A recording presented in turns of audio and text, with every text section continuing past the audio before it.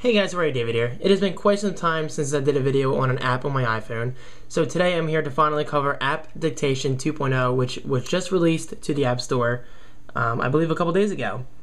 Whoa. Stop the video. Did I just say App Dictation 2.0? What am I, drunk? Clearly I meant, as the title suggests above the video, Dragon Dictation 2.0. Alright, that's it. Enjoy the video. Let me open my utilities folder. Actually, yes, first of all, check out my only 2 home screens. It's very clean, very clutter-free. I'm loving it. Anyway, utilities, Dragon Dictation 2.0. There it is. Basically, what this app does is it recognizes your voice and turns it into text. But first of all, let me take you through the options. On the bottom left, we have a keyboard for inputting custom text, just in case the app doesn't recognize everything perfectly. And on the bottom right is all the interesting stuff. Touching app presents you with the options of social networking. So for instance, if I say a phrase, I can post it to either my Facebook profile or my Twitter profile, which I think is awesome, and it saves a lot of time. Language, you can obviously set up either English in the UK or English in the United States, or just by default, English in the US. Obviously, I'm from the US. Recognizable names, I suggest keeping that on. Detect end of speech, I don't have that on because just in case I stop talking for a second, it'll stop. But it's still a nice feature in case you're into that. And reset enrollment, this will reset your voice profile. I do not want to do that, so let's back out.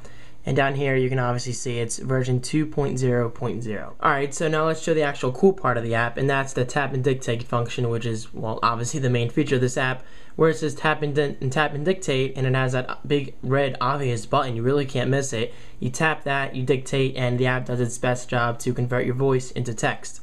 And for this video's purpose, I'll tap and then pull away from the camera. That way the microphone on the bottom of the iPhone picks up my voice the best it can. Alright, so let's do this. This is David DeFranco testing Dragon Dictation 2.0, period.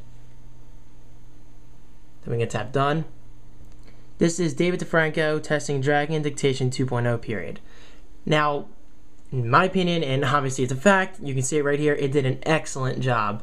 Now, if it did make a mistake, which it did not, you can tap the keyboard and keep typing. So I'll type, this was perfect. Awesome. Okay, let's bring that back down. Now, exclusive to iOS 4.0, and I think this feature is just downright awesome. You can tap this, and now it finally supports in-app SMS texting. So if I tap that, now I can text it to anyone I want. Now, obviously, I'm not going to show anybody's numbers for this video's purpose, but you get the point. And I can also, as mentioned before, I can post it to Facebook, which I will not. Actually, what the heck, I will. Send to Facebook. And now if you add me at facebook.com/DavidDeFranco, you'll see that it should be posted there. And I can also, oops, sorry. Okay, actually I cleared it out. Now, it would be nice if it keeps the text in there, honestly, because I wanted to send it to Facebook and Twitter. So to the guys who created this app, maybe you can add that in the future. Who knows? Anyway, that's actually perfect because now I can test out another phrase. This time I'll say, here we go. Check out David DeFranco's Facebook and Twitter pages for more information. That's a bit trickier. Check out David DeFranco's Facebook and Twitter pages for more information.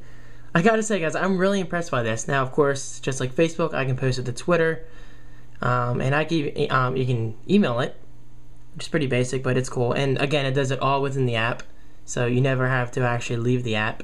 And of course, you can copy it. So if I were to go to, let's open Safari, post it here, paste, and then I can search. Now, obviously, it's not going to find any real relative information, but you get the point. As always, check out the social links under the video, and if you guys want to see any of these apps explained more in detail, just let me know. Here are my social links in case you're interested. My Flickr, Echophone, geocaching, Colloquy, and many other apps. So thanks for watching, guys, and I'll see you in my next video.